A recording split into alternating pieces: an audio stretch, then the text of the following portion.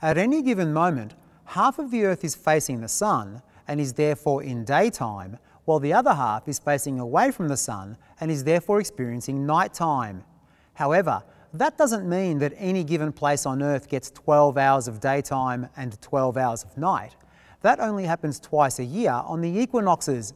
The number of daylight hours for the rest of the year actually varies. Let me explain why. Let's look at an equinox first. On about September 23rd every year, the Sun is directly above the equator and the Earth is not tilted towards the Sun or away from the Sun at all.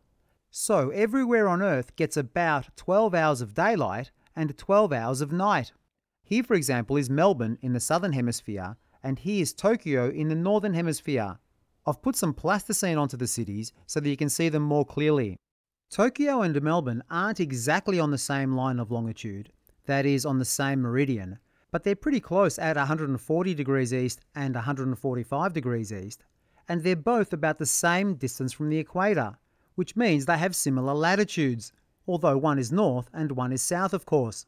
So, given their similarity on either side of the equator, they make a good pair of cities to compare and contrast. Here we can see that the Americas are in daytime. As the Earth turns, Melbourne and Tokyo both come into sunlight, that is, they see the sun rise, at about the same time. And then after the Earth rotates one half turn, 12 hours later, they both go into nighttime, that is, they see the sun set at about the same time. Now what happens as the Earth moves around? 3 months later, on around the 21st of December every year, the December solstice, the Earth moves to this position. Now we have a completely different situation. The Southern Hemisphere is facing more towards the Sun, and the Sun is directly over the Tropic of Capricorn. As the Earth turns, Melbourne is hit by the Sun way before Tokyo is, even though the two cities are roughly in line with each other. Tokyo doesn't see the Sun until about 2 hours later. In fact, Melbourne gets nearly 15 hours of daylight on December the 21st. After midday, which occurs for both cities at about the same time, the sun starts going down and sets in Tokyo much earlier than it does in Melbourne. About 3 hours earlier, in fact. Tokyo gets only about a 9.5 hour day in late December. So, in December, Melbourne, and the Southern Hemisphere in general, gets long days and short nights, while the reverse is true for places in the Northern Hemisphere, which gets short days and long nights. So not only is the Southern Hemisphere receiving more direct sunlight, the length of the days are longer, so it's actually receiving more sunlight. This means that the Southern Hemisphere gets hotter.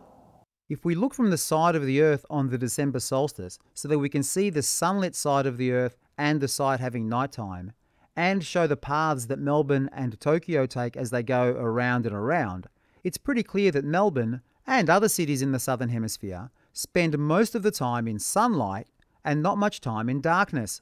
The opposite is true of Tokyo and other cities in the Northern Hemisphere, which spend most of their time facing away from the sun. 6 months later, it's going to be the other way around. So as I said, in summer, the days are longer and the nights are shorter, while the opposite is true in winter. Thanks for watching this short excerpt from Shedding Light on the Sun and Earth, Episode 2, Long Hot Summer Days. The Shedding Light on the Sun and Earth series introduces students to the basics of climate science. We examine what causes seasons, why the days are longer in summer than they are in winter, how the movement of the sun across the sky affects the renewable energy industry, and a whole lot more. In Episode 2, Long Hot Summer Days, we explain why summer days are long and winter days are short, and how the length of daytime contributes to seasonal variations in temperature. We look at how the sun's location above the Earth changes throughout the year, and finish the program with a brief look at daylight saving. Like all of our programs, Long Hot Summer Days comes with an outstanding student activity sheet. Visit the Liakos Educational Media website to download the sheet and to find out how you can watch the whole program. You'll also discover all of the other programs in the Shedding Light series. They are revolutionising science education. Don't forget to like and subscribe. See you next time.